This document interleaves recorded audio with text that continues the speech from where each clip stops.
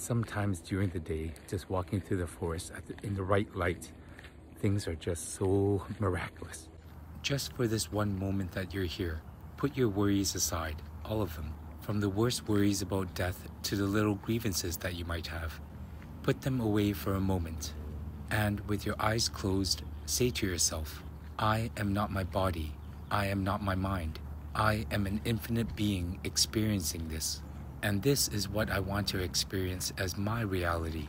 And think of the outcome you want to see for all your worries. The outcome that would not make it a worry anymore. You are not creating fantasies. You are creating reality. Science has almost proved this with quantum physics and string theory, showing that consciousness creates reality. Our consciousness creates our reality. It is only your willingness to truly believe that is holding it back. The more times you take a moment to assure yourself of the love and peace you deserve, the more of this reality you create. And above all else, remember, you are not your body, you are not your mind. You are an eternal being experiencing all this.